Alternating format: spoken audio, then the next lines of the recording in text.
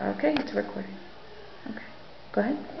So that is a Megillas Esther, a scroll of Esther on real parchment, you see, the skin of a cow. And I wrote, and after that I made the illuminations.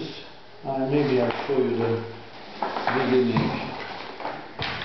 The front page is the king Ahasuerus and Esther Amalka in a style of Shushan Hamira.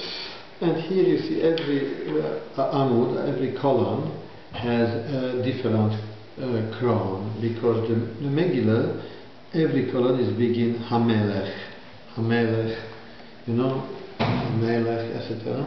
Because Hamelech is allusion for the King of Kings God. Here you have Mordechai.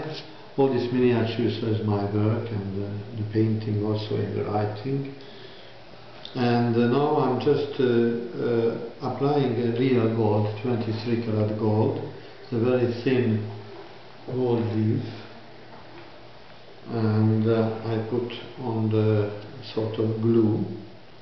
And the advantage, you see, here there's gold paint, is acrylic and gouache.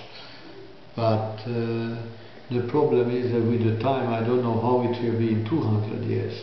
But the gold stay always gold. And I can show you the very long scroll, a long story, beautiful story.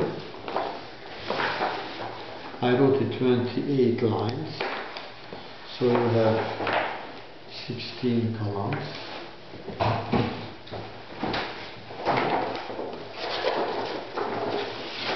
And I put also some oil paintings. That is the Beit HaMikdash, the temple, what will be, and that Esther wanted to build in this time. That is the king, that is Esther. Here it was Mordechai. You see, Megillah Mordechai.